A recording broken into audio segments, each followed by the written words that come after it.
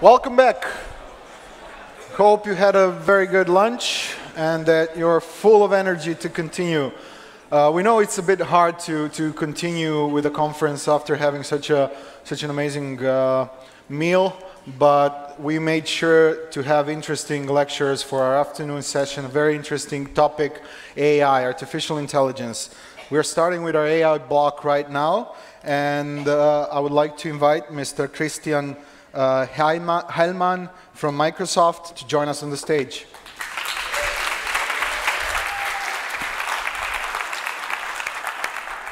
Hello. I've got a lot to cover and not enough time, so I will be very fast. Don't worry about it. If you cannot understand me, if I'm too fast, you're just too weak and you're already replaced by computers. In essence, everything I'm going to talk about is at this URL, so actually if you want to get the information later on, and I will keep everything there and write things down for you and explain things, that's where I collect all my information that is part of this presentation here right now. Now, let's talk about artificial intelligence. It's actually not at all a new topic. It's going back to the 50s. The scientific part of it goes back to the 1950s to have a thinking machine. And if you consider like Jules Verne and all these kind of things in science fiction, it goes even much, much further. We always wanted to have this great computer that is just somewhere around us and there when we need it. And we always strive for that and try to do it. It's quite a hype now, though, and it's often very misattributed. So a lot of everything is artificial intelligence. Everything has intelligence in it. That's always my favorite when it's like, our system uses intelligence. And I'm like, yeah, I bloody hope so.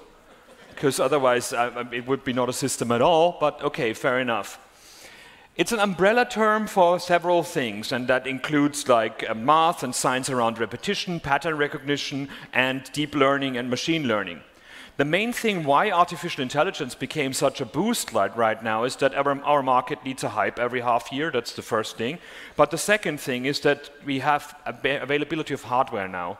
GPUs and fast processing processors are much cheaper and much easier available nowadays than they were in the past. So what was a deep learning system that took like 8 weeks to render something in the past can now be like a few minutes, even on your mobile phone or even on your desktop machine.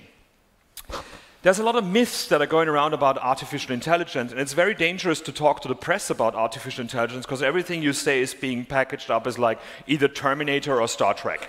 There's nothing in between. Either the computers will all kill us, or we actually will be in a world where we don't need anything but computers any longer. AI cannot replace a thinking, creative human. We're not there yet. You will have seen these kind of like where computers make like art or generated music and these kind of things, but we are actually still there to control it. I have no respect for computers. Computers are to me a shovel. I use a shovel to dig a hole. I use a computer to do boring things that I don't want to do. And this is why the thinking human being is something that we should invest much more in than in computers. AI cannot magically fill gaps with perfect information. It just makes assumptions. It compares and assumes. So when something is missing in your data and it does go to like the data set that has like millions and trillions of other things, it says like probably 50,000 times this was the right thing to put in, so I put that in. But it can still be totally wrong. It makes assumptions. AI doesn't learn in a creative fashion like humans do. We have several ways of learning. There's about like 15 different types of intelligence now and all these kind of things. And computers are actually just repeat the thing stupidly as much as you can, and sooner or later I will find some pattern and then I tell you this is basically it. AI has no morals and it has no ethics, and that's the problem. Because it can amplify our biases. So if our data sets or our questions that we ask AI are actually biased, then of course there will be a bias coming out of it. That's why you find things, for example, where an intelligent tab doesn't recognize people who are not white, because all the testing people were white, and they never thought there might be somebody else who's slightly different than the people who wrote the software. So how can AI make our lives better? I love to take the positive spin on it because I'm a positive person. I like computers for doing things that I don't want to do, and I want a nicer life. I want people to write, to create, to compose, to love, to have fun. I want us to use our emotions and do beautiful things and not become computers. They can help us with a lot of things. The first thing is, of course, automation. Humans are not made to do the same things over and over again because it makes us sick. It's a very, very bad thing for us. And when you can automate something that a machine can do for us, why not do it? It's a very, very good idea. Error prevention, like when the car realizes I should probably drive slower than I actually drive right now because I'm drunk or I actually don't, I play on my phone. That's a good thing if that error is prevented for me. Or when just typing a text and having typos in there and putting the squiggly lines under it, do you really want to send that email to your boss with the 5 typos in it? I can do better than that. Data reduction and muffling the noise. You get lots and lots of information with lots and lots of noise and wrong data in it. And what AI can do is go through that data, filter out the wrong ones, replace them with the one that is, so you don't have to do that by hand. Prediction based on historical data.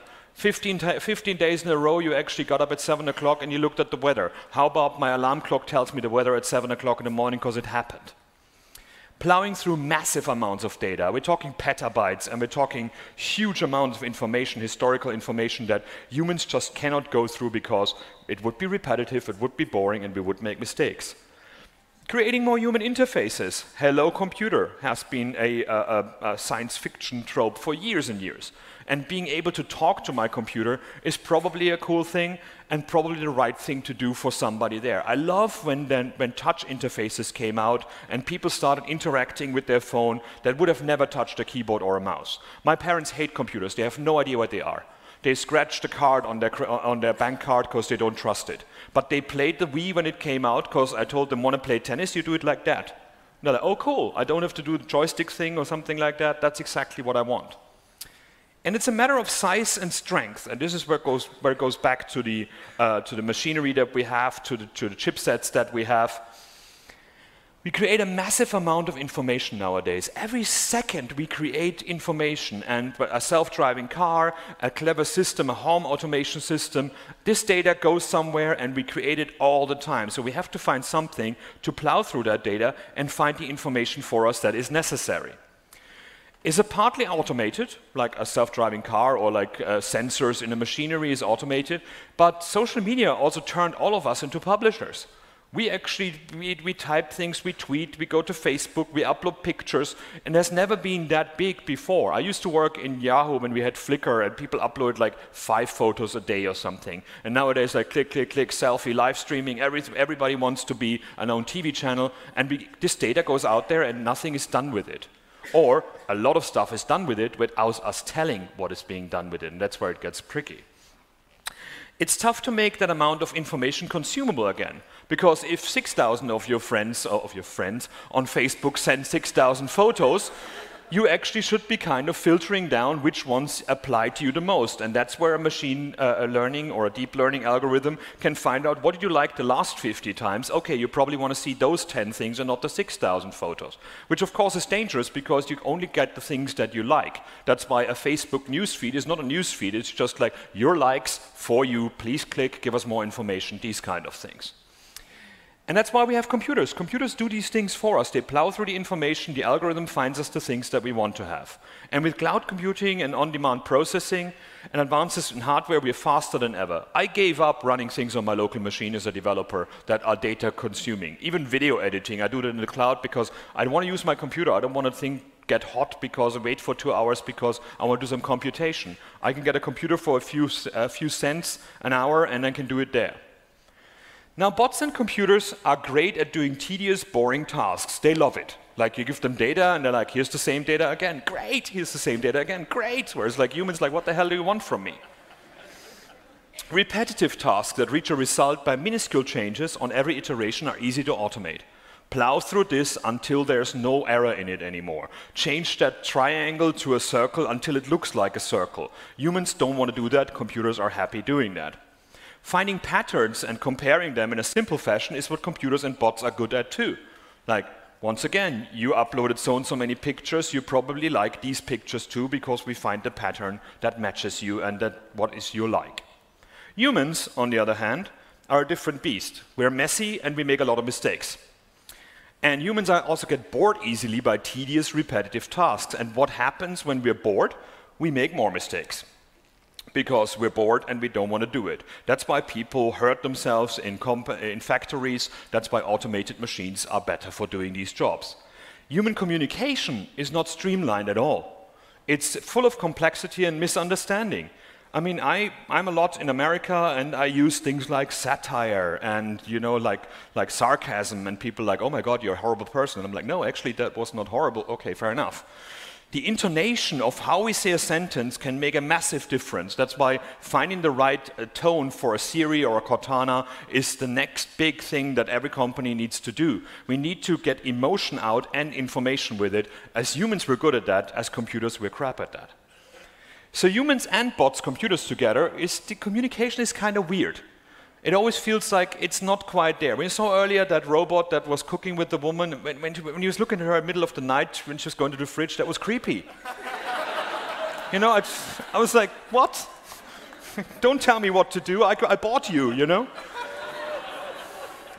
And we don't want to speak like a computer. That's why people are really bad at using Google or Bing or other search engines, because they didn't, in the past, because they didn't ask proper questions. They asked human questions. They asked, like, where is the nearest restaurant? And computers weren't good enough for that. It needed, like, restaurant near so-and-so, minus this, to get information. Computers can pretend to be human are creepy.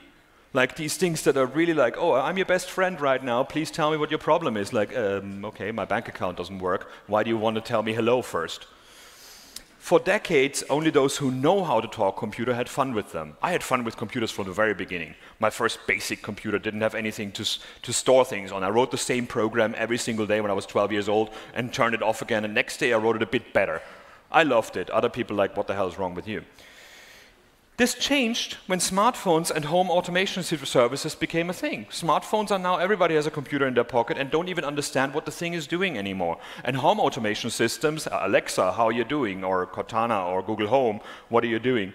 I always liked that. If like 5 years ago I would have gone to everybody like, can I put a microphone in your house that records everything and unencrypted sends it to an American company? No. Like, what about it tells you the weather? Okay. You know, we're using these things without realizing them, and that's kind of worrying. And we're not at the Star Trek Jarvis level yet, where you have like a computer where you can have a repartee with, and it's funny and it's engaging. We're not there quite yet.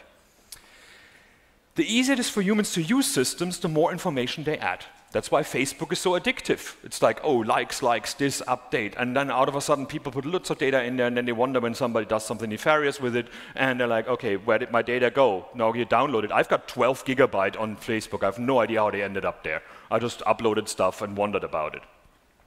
The more information a system has, the better it is at comparing and predicting what you like to see, because it knows you what you like, and it knows where you're going with it. And computers are good listeners, and sometimes they've been listening for quite some time. They've been listening on us for the whole time, and we didn't even realize it. When George Orwell said there's going to be a camera on every corner where people spy on you, what he forgot to predict is that we're going to buy these cameras that spy on us. Now, humans and computers can do nice things together. For example, this is a thing by Google called AutoDraw. And what it does is you can paint something, and you can have no talent for painting like me, and then it actually says like, okay, you probably want to do a circle here, or what do you want? Oh, there's another circle there. Oh, you probably want to do some glasses. And then you can click on the top there, and it changes it automatically to a pair of glasses for you. And you can doodle this way and make like really nice interfaces, really nice slide decks. And the thing is, how Google knows about this is that they based it a few years before on another game where they asked people to draw something and teach a computer what a helicopter or what a bicycle or something like that looks like. That I love. If you give people the information or make it a fun way of giving people data to enter data and then give the data back in another system that makes the life better or easier for those people, this is what we should have. Not record our data, mine it, send it to advertisers, and then leave you in the lurch. Google also has the reCAPTCHA system, which is for that bots can't send comments on your website. And this lately has become that image thing here where you actually detect where these things are. And they use that, for example, first of all, to scan books for Google Books. When there was something unreadable, they showed it there. Nowadays, they use it for cars, and nowadays they use it for street signs. So basically, self-driving cars get that information. So they give you a service to make your website more secure or get less spam, and at the same time, they're training a system for the next iteration of technology, which is cool. Amazon had a system called Mechanical Turk in the past where you could pay people to do a human thing that only humans can do. and then actually get the information back in an API level so you can use it in your code. One of the first things was draw a sheep that looks to the left, and that was use Mechanical Turk. Over the years, Mechanical Turk, of course, fed the AI engine of Amazon, and that's why Amazon's AI is pretty amazing. But people basically paid for a service for humans to do. Amazon took their share of that data, and we're there. Now, intelligent responsive systems is what I want to build with this information. And the most important thing is that the data we recorded, machine can make impressive assumptions. You can make clever things to make the machine appear human and give you right information right at the start where you want to have it. These help to create more human interfaces that are easier to use, and the quality of these interfaces are depending on how much data you have. And as such, it's probably a good idea to do a third-party service, because you yourself cannot compare with millions and trillions of photos because you don't have them. But Bing, which is a search engine, you can Google for it in case you don't know it, has indexed images for years and years, and we actually can compare these things for you. Now, most software players have machine learning APIs that you can use, cloud APIs. These APIs get you the insights back as JSON when you send some data there. You can also use pre-trained models of your own hardware, like with TensorFlow on your own machine. Every Windows 10 machine now allows you to actually run a trained model on the hardware itself, and you don't have to go back to the cloud, and that avoids latency. You don't have the 2.5 seconds to talk to some American server, but instead you got 20 milliseconds to talk to your hard drive on your own machine. So Google has them, Amazon has them, Microsoft has them, IBM has Watson, which I didn't list there, but I will soon as well. Now, what do we do with these things? The first is language and writing. The first thing we did with learning machines was actually translation. Take a text, translate it into something else. That was just word by word, didn't make much sense, so people didn't like it too much. We moved then into natural language processing, where we actually took the grammar and the structure of the other language into consideration as well, and then also did language detection and did automated translation for you.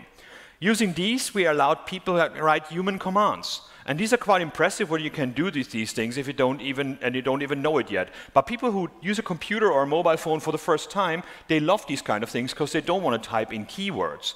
So for example, how far I am from the capital of Denmark works in Google Maps. Where do I find a good restaurant around here? Well, how does the computer know what a good restaurant is? People's reviews.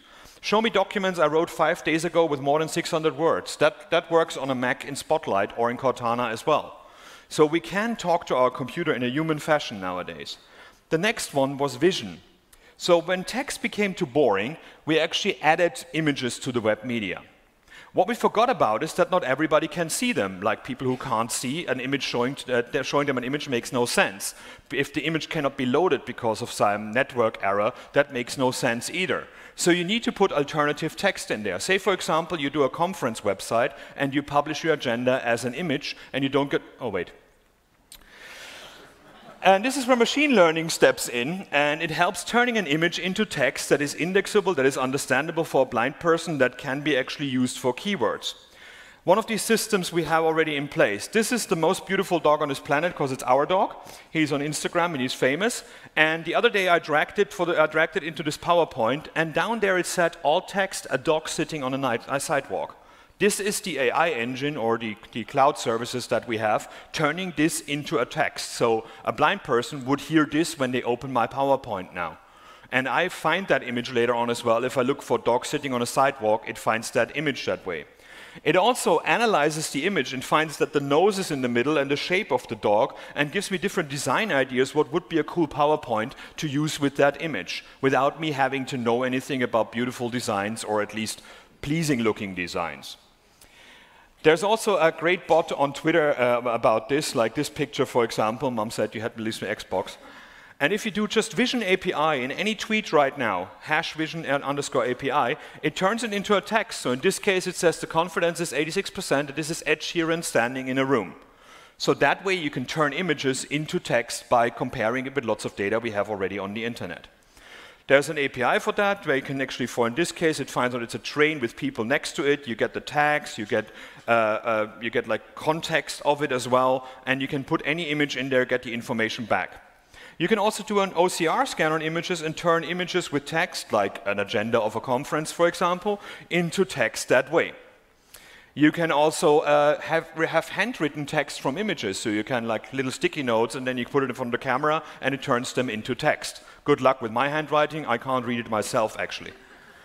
You can recognize celebrities and landmarks. So in this case, it finds the Colosseum in Rome, and the other one is Satya. It's broken because it doesn't recognize me as a celebrity yet, but we will go there. Face detection is where it gets really interesting, because faces are a great way to log in. My computer, for example, which is not standing here, but it would be if I pointed there normally, is I can look into it and unlock my computer that way. There's 3 cameras in there. There's also an infrared camera in there, so it realizes I've got a pulse, so I'm alive, and I never had to type in my password again anymore. This is awesome. You can detect faces in images, and you can then cluster them. You can identify the face. You can say that's a man of 50 years, approximately 50 years. You find similar faces. You can group faces into different subsections, so that way you don't have to do these tedious tasks of copying and pasting lots of images into folders anymore. You can also detect if it's the same person in 2 different photos, and that way you can find out, by the way, Chris, here's your photos, here's the 500 other photos where you're also on there. Facebook has that, where you get automatically tagged, which can be creepy as well. Imagine you're Superman and you don't want to be known that Clark Kent is the same guy. It's not good. Sentiment analysis is another important step, and I could talk hours about this. There's a great thing that finding out the sentiment of a text, image, or video can help with a lot of things. It can help you find, for example, a video that only the happy parts are there. I don't want to see the boring thing. I don't want to see the happy parts. I want the angry parts. I want to, in that text where people are disagreeing with each other.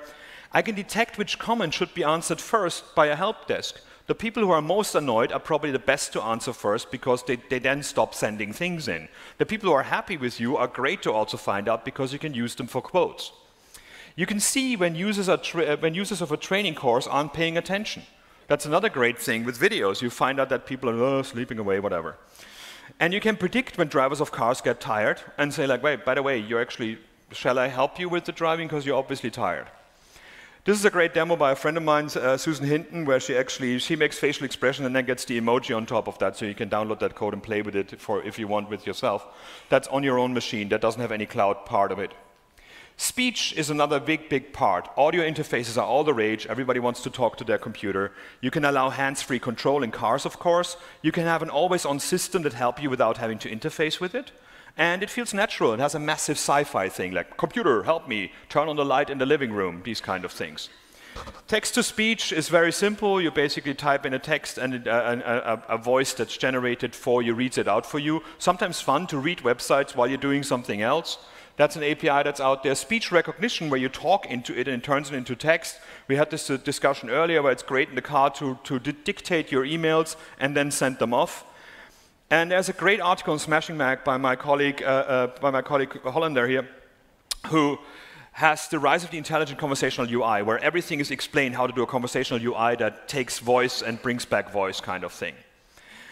He also has a demo here how you can train your own system, and you can set up your own home automation system. In this case, he controls the lights, and you can see you define the sentences that should turn on the light and turn off the light. A system called Lewis that does that for you. You can use that and play with that in your free time as well.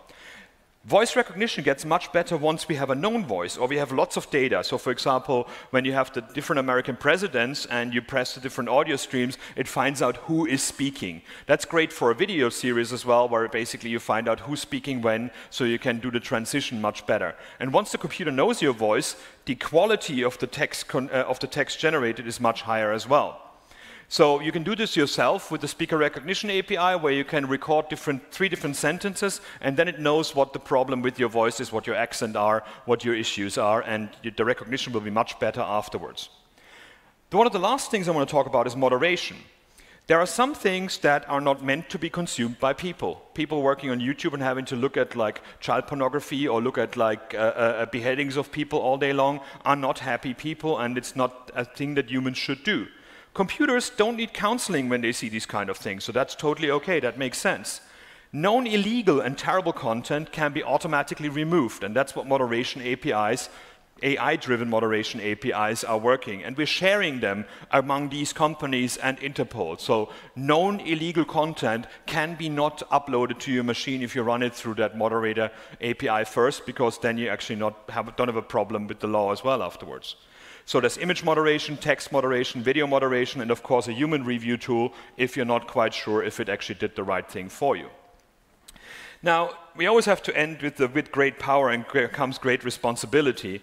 And I mean, the big thing that everybody talked about right now is Cambridge Analytica and why there's a controversy and what's going on there. And of course, there's ways for us to work against these detection machines as well. This is a paper where you can put gradients inside an image. These images look the same for a human, but an AI saw it as a tabby cat in one case, and with a few gradients in the background, or in between the pixels, it says it's guacamole, which of course is wrong, but is a way to hide your information from AI systems. So humans are fighting back as well. Now, our responsibilities. AI can be an amazing help for humans. An interface that I can talk to is great for somebody who is nonverbal, or basically an interface where I can click different icons is for nonverbal people. People are not afraid of talking to a computer if it feels like there's something coming back. It does need transparency though. If you use people as data sources, then they need to know what you record and where it goes. It should be always a thing that they can say no to, and not just like, it's a free system and we take your data from you, good luck.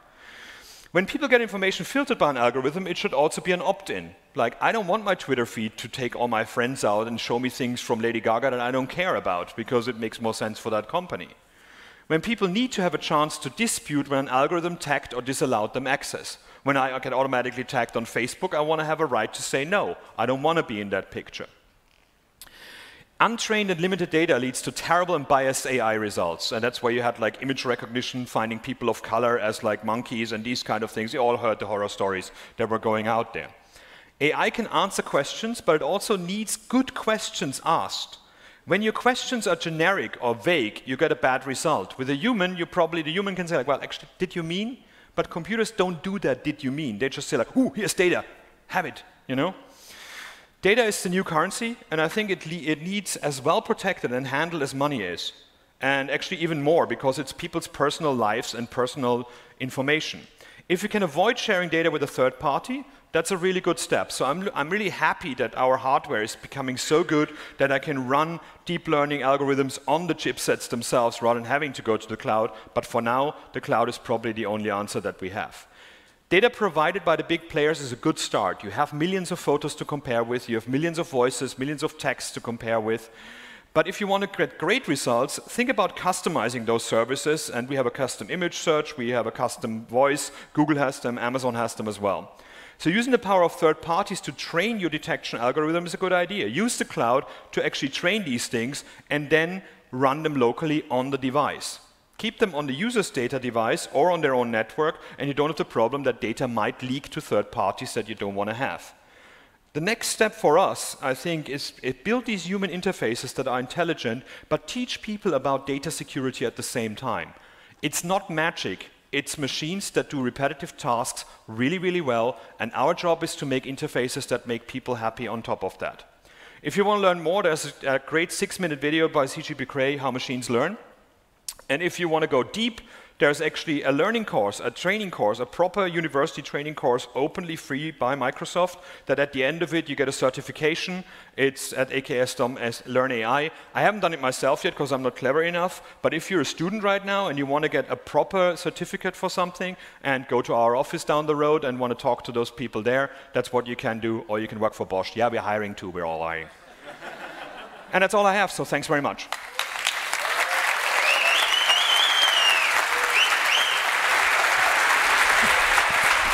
Great job, great job. Thank you so much. Christian, your namesake, asks, who do you think is the dominating leader for AI solutions? That depends on which market. A lot of people are doing great work in different markets. I mean, Watson from IBM, for example, concentrated fully on the medical field by now. So they're doing great work there. In terms of voice recognition, I think Siri and Cortana are on a different level, but Siri has so many more users, so basically that will learn a lot more. Self-driving cars, I don't know, I don't care, I don't have a car. It's hard to say who's the winner, and I don't really like that. I'd rather have those companies share much more of these things as well. Because this is what humankind should evolve into. I would love to have a Star Trek world where money is not important anymore and computers do stuff for us, and we can be creative and find solutions for ourselves that we hadn't even thought of. My dad and my brother is more or less the same DNA as me. Okay, my brother doesn't have any hair anymore, but that's a different story. But my dad never went to school because he was right after the war. My brother always got told he's too stupid for school, and they both have menial, boring factory jobs. I never wanted that for myself. I just basically gave myself the freedom, and I think computers can give us that freedom as well in the future, so we can actually find our potential rather than being just another worker. We have one joke here that was upvoted to the very top, but I will need your help to. We can do it because it's okay. To roll.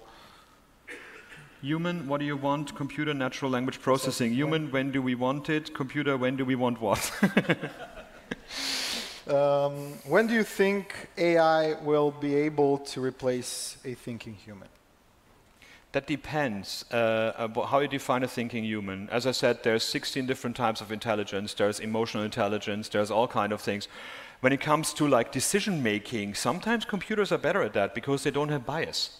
They're not like a computer can't be racist unless you teach it to be racist, but somebody can be racist without telling you. So in this case, it's there. And I don't think a thinking human being should be replaced by a computer. A thinking human being should be aided by a computer to do better, to make better decisions. The final decision should be probably in the hand of the human, and then we get the best results out of that. So I don't think computers will replace humans in the thinking fracture because that's that. But then you see the voting results in several countries the last few years, so human intelligence is not going in a good way either.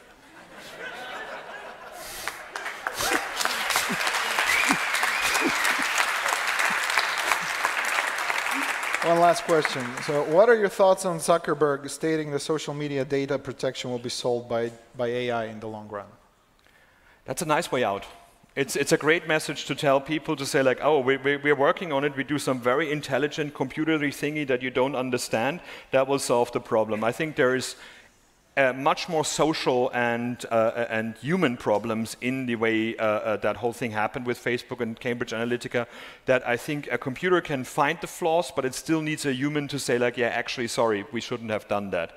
So I wouldn't want to be Zuckerberg right now, no matter how rich he is, and he's actually done a good job trying to defend himself. But I think that was just a way to say like, well, we're working on it, just trust us. And I'm like, well, we trusted you last time, what happened there? So it's a very simple way to always say like the next. I mean, every engineer will hear that like, oh, I know we don't have time to fix that, but in the next iteration you can do the magical, beautiful things. That never happens. So let's not think that computers can help us with our own mess that we created by computers. So that would be dangerous. Thank you so much. You're welcome.